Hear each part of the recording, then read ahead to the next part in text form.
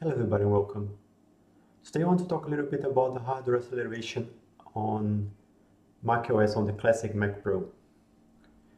I have here my classic Mac Pro. It has now it reports the frequency differently after installing Core Boot. So today I have installed Core Boot to get the benefit of hardware acceleration on my Radeon RX 580. I have 64 gigs of RAM, so that's gonna be running on triple channel. And if we go to System Report,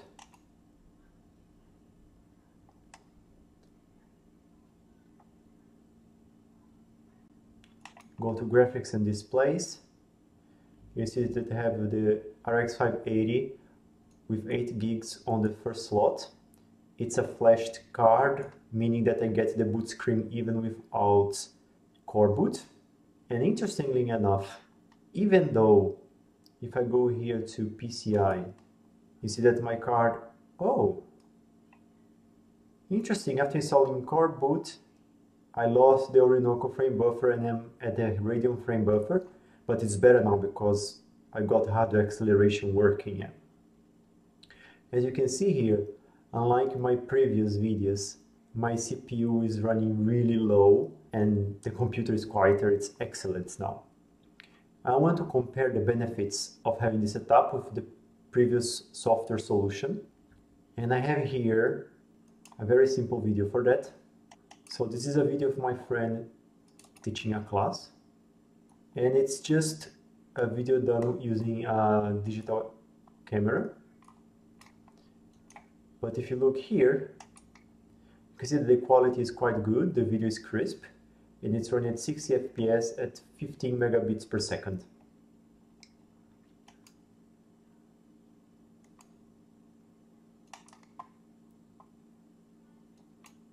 And if we stop that, well, you see that the CPU usage remains unchanged. I've already prepared a short timeline here on Final Cut, and it's basically going to be only 1 hour of this video, 10 minutes. And if we open VideoProc, go to settings, you will see here that I have the hardware acceleration option available and enabled. So 4K high profile, both for H.264 and H.265.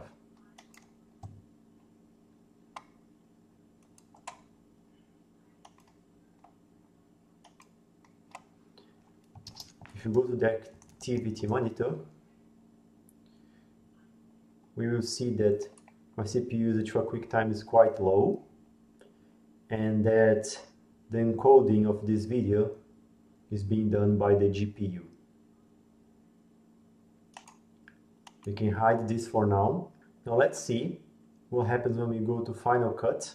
Actually, I've already exported this to ProRes, and let's see what happens when we get this into Compressor.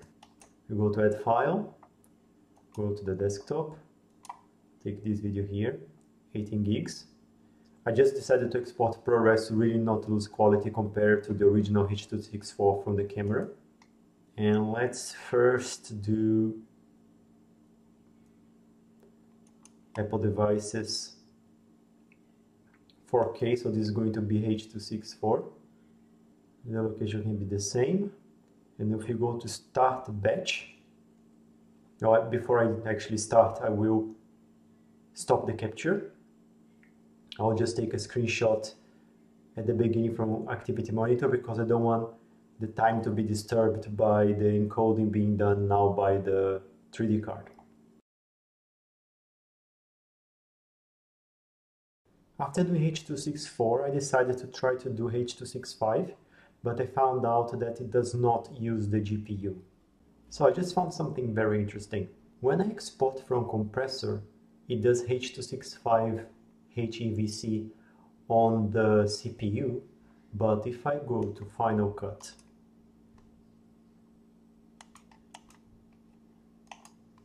go to Share, and here I'm using the same profile that I'm using on compressor.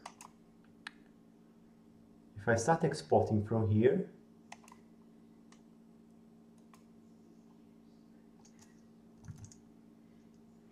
this will use the GPU. So I'm gonna set up some timer, and as soon as I click start, I'll show you the activity monitor and then cuts the clock. As you can see here, it is using the GPU.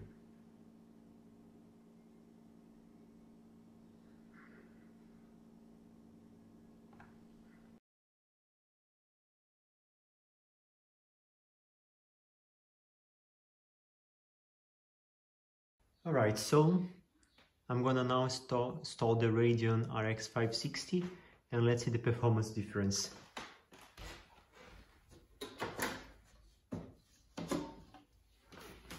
This is the card I used before I upgraded to the flashed RX 580. And it's good because it takes power from the PCI bus, so I can have both cards in at the same time.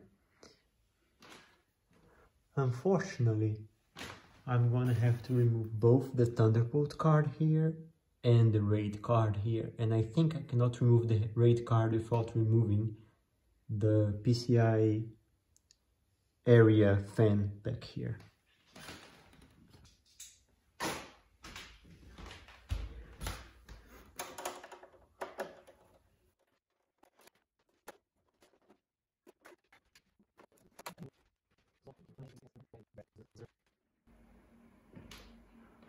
Okay, both cards have their fans spinning, so I can close the chassis.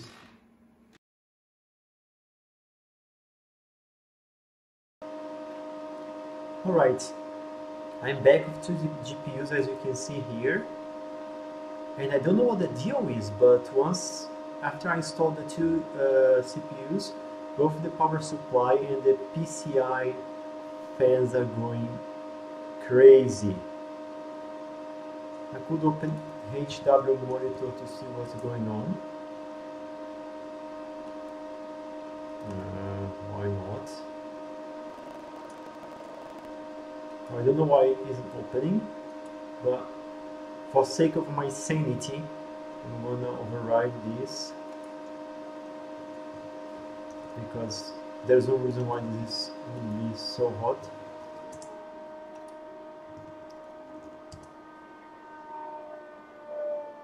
This was just crazy. Okay, let's do a few changes here. I like to keep my North bridge diode under 70. So let's come here to between 65 and 73.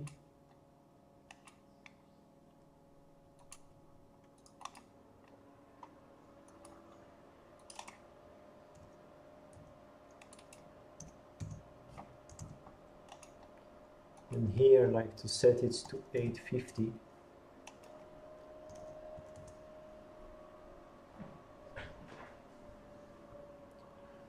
Alright, now let's get back to business. Back to about this Mac. It shows only the Radeon RX 580, but if I go to displays, interesting.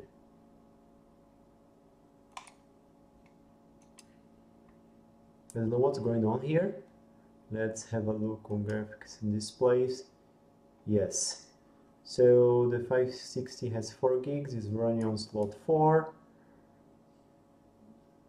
Actually, it's the slot number 3 because the last one is occupied by fan. 4X. And the 580 is on slot 1, 8 gigs, 16X. I'm gonna go first to compressor. We have a successful job here encoding the original video to H.264. Took 2 minutes and 37 using the GPU to encode the 10-minute video, which is very good. Now let's see if with the two GPUs we get a better performance. Activity monitor is here. I can see both GPUs, and let's go.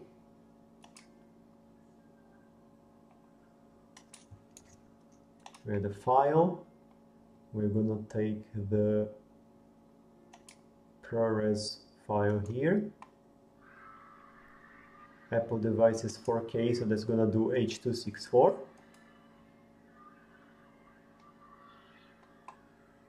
And we can start. Where's file name? Okay, we can overwrite the file, that doesn't matter.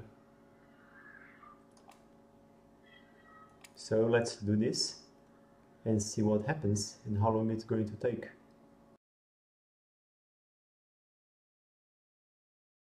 Well, let's go to define it and remove the destination file. So we go to desktop. This is what we don't want, so goodbye. I can delete all the files I've created. Back to compressor, add file, ProRes 422.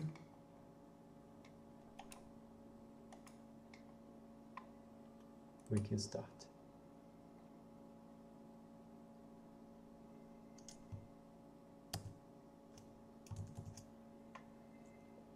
And yes, we are using both GPUs.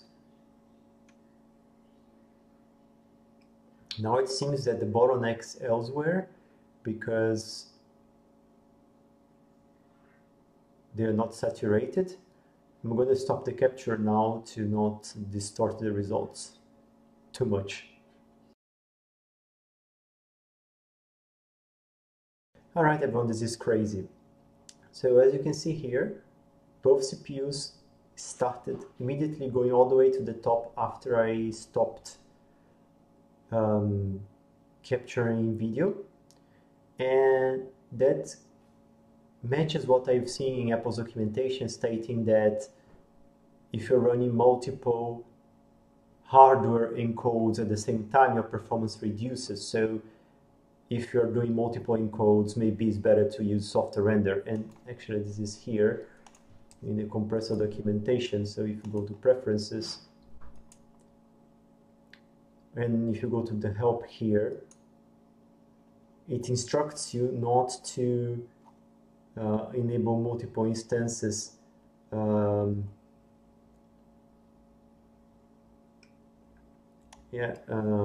was it?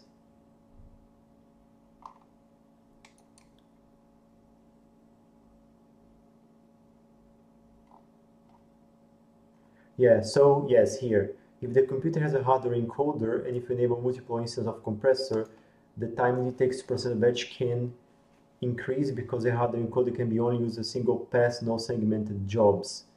So probably the QuickTime encoder running on hardware was fighting with compressor. So yeah, so seems some configurations require a single instance. So that's probably the case here. We're gonna compare the performance, of course, after I switch to hardware render. So for now, let's compare the time. So this one failed, so it doesn't count. So let's see the successful ones. So 237, which one was which? Because I cannot see when the job was submitted, because this is a very crappy interface. Okay, edit. 2149, 2153, 2238. Took 0 seconds, so that doesn't count. So this is the first, 2149. 2239 was now. So as you can see here, actually the elapsed time increased. Probably the case here would be that you have you're running Final Cut and you're also using compressor, and then you have extra performance because you can still operate Final Cut using the GPU, and compressor is also using a GPU.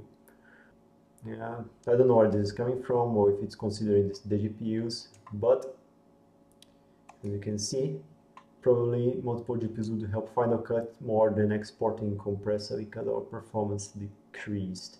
And I don't think it's because of the few seconds I had QuickTime running in the beginning. Good, so let's try quitting Compressor, going back to Final Cut, and try again our H.265 export. So let's go to File, Share, and this is going to be H.265, the setting taken for Compressor, but as I mentioned before, if you export it from Final Cut, it does a hardware encode, and if you go to Compressor, it does via software. So let's try to export this. You can call it whatever, and I'm going to start counting the time. As you can see here, I'm using the GPUs, and I will now quit QuickTime.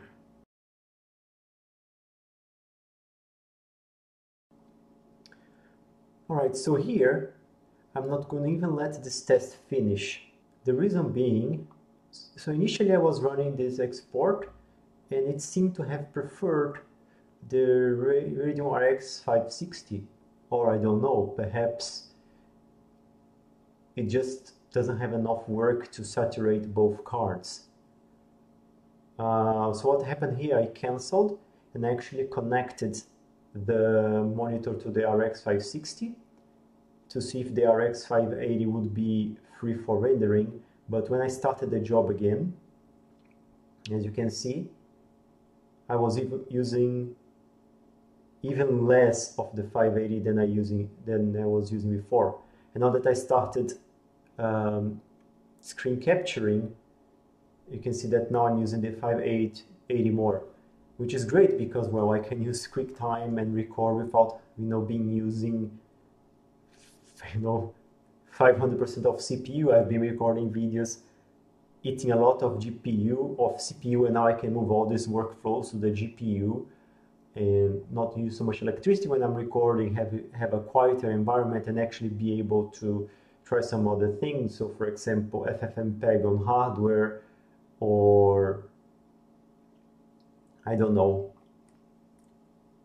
more CPU intensive workflows, capture them without having a performance penalty for having switched to the GPU.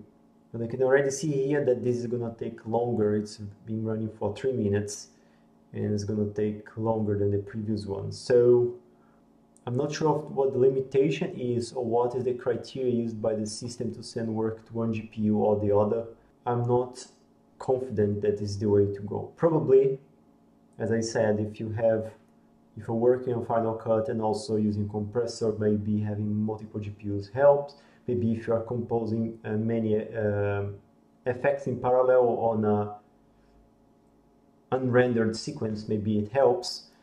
I'm not a specialist, but it was a fun experiment to run and I'm happy that I did it. So after this one is done, I will go back to my previous setup, and I'm not going to really disable core boots now, but I will put my boards back and I'll leave a software render for both H.264 and H.265 running overnight, because it's going to be brutal to just watch the computer with the fans blowing like crazy, pushing data out. I'm also going to compare. When I exported my friend's video, it took like 6 hours or 5 hours to export a 1-hour video. So I'm going to compare the performance using the hardware render now.